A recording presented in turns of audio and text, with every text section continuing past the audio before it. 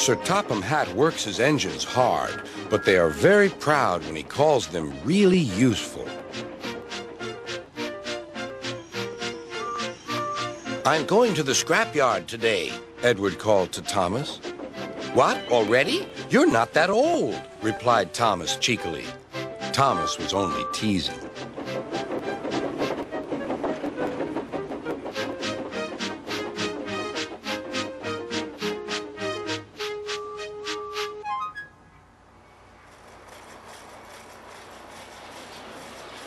The scrapyard is full of rusty old parts and machinery. They're broken into pieces, loaded into cars, and Edward pulls them to the steelworks where they are melted down and used again.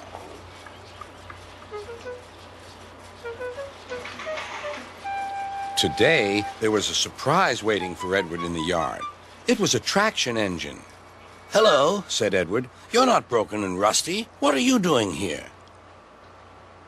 "I'm Trevor. They're going to break me up next week."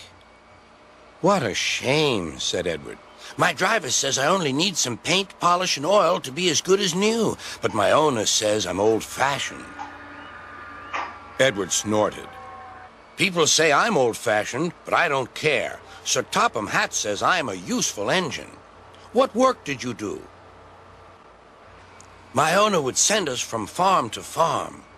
We threshed corn, hauled logs, and did lots of other work. The children loved to see us." Trevor shut his eyes, remembering. "Oh, yes, I like children." Edward set off for the station. "Broken up, what a shame. Broken up, what a shame. I must help Trevor, I must." He thought of all his friends who liked engines, but strangely, none of them would have room for a traction engine at home. "It's a shame, it's a shame," he hissed. Then, beep, beep. Why didn't I think of him before? There on the platform was the very person.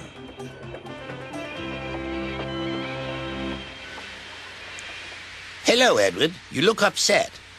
"What's the matter, Charlie?" he asked the driver.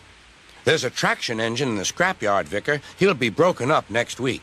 Jem Cole says he never drove a better engine." "Do save him, sir. He saws wood and gives children rides." "We'll see," replied the vicar. Jem Cole came on Saturday. "The Reverend is coming to see you, Trevor. Maybe he'll buy you." "Do you think he will?" asked Trevor. "He will when I've lit your fire and cleaned you up." The vicar and his two boys arrived that evening. Trevor hadn't felt so happy for months. He chuffered about the yard. "Show your paces, Trevor," said the vicar.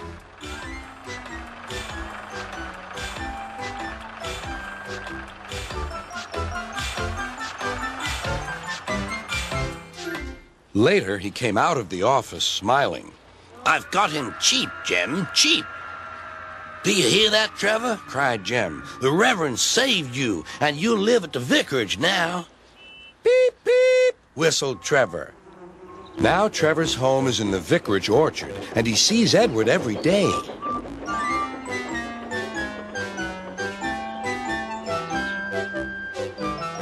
His paint is spotless, and his brass shines like gold. Trevor likes his work, but his happiest day is the church fair. With a wooden seat bolted to his bunker, he chuffers round the orchard, giving rides to children.